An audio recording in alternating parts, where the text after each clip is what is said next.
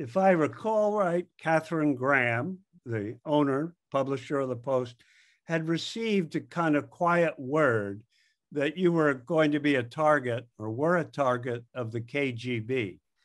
What happened? What form did this harassment take? And how did you get out of it? How did you avoid it? Well, the reason I know, well, first of all, I never pursued in depth how she came to this conclusion that we were going to be the subject of a provocation. But it was real. Maynard Parker was then the managing editor of Newsweek. He was in Moscow. He said, listen, I have this message from Catherine Graham.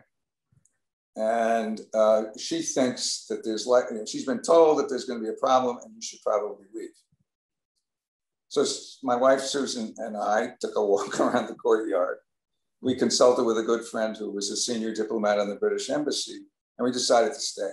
Why?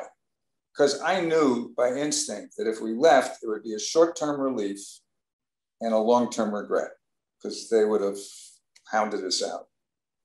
And my wife, whose family were diplomats and had been in Eastern Europe, she had a stalwart capacity that perhaps others might not have had. So we decided to stay. I never drove again from the time then on until we left. Kept my hands in my pockets. Because they might stop you for some imaginary... They would stage an accident. They did that in at least one other case. Right. They might stick something in my pocket, which they also did with Bob Toth of the LA Times. At the end of the story is, for one reason or another, they had to stop harassing me, and that's a whole nother lunch. But instead, Bob Toth, who was in his last days, just as I was, got picked up on the street, taken to Lefortovo, which is the KGB prison, and interrogated for 4 days. He was allowed to go home, but no diplomats were with him. I got somehow spared, partly, I think, because somehow I hadn't really given in, and they knew that I was leaving, and I just couldn't be a problem. I don't know, in any event. But why do I know this all happened? Because right after the fall of the Soviet Union, there was a brief period when the Politburo files were open. And a friend of mine, a Newsweek guy, Fred Coleman, found an 8-page top secret document. I have it on my wall, framed, top secret in Russian, signed by Andropov, the head of the KGB, which says that the Politburo devoted an entire meeting to what to do with Natan Sharansky, the dissident, right, and Osnos, the correspondent. Mm-hmm. And in the case of Sharansky, he went to prison for 9 years. In the case of Osnos, they staged what they called the disaccreditatio, which they attacked me. They didn't expel me, because if they did that, they would lose a real colonel in New York. Mm-hmm. But if I didn't have the document and I didn't have the experience, I wouldn't have written it in the book and claimed that it in fact happened. Right.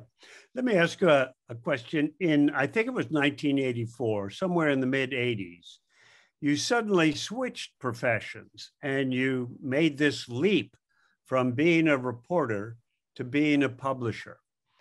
What happened there? Why did you do that? Were you disillusioned with reporting? Did you want a different kind of life? Because they're actually pretty different, as Patricia kind of indicated. Well, what happened was that I had met in Moscow the chairman of Random House, Bob Bernstein, Robert L. Bernstein. And I gotten to know him through his visit to Moscow, his interest in human rights. We introduced him, Sakharov and Sharansky and so forth.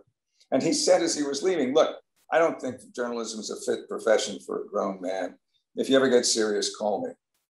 And 7 years later, I did. I had had the epiphany that so many reporters have. I was sent up to Stockholm as the London correspondent, and I was standing at the Bay of Stockholm next to the UPI stringer, seeing if we could spot the Soviet submarine that was supposedly in the water. And I said, you know, I don't know. That's an epiphany. We all have it at one time or another. Then you decide what to do. Why did I leave the Post? I loved the Post, but I really felt that in the next 10 years, I wasn't going to learn as much as I had in the last, because I had been a correspondent for a long time.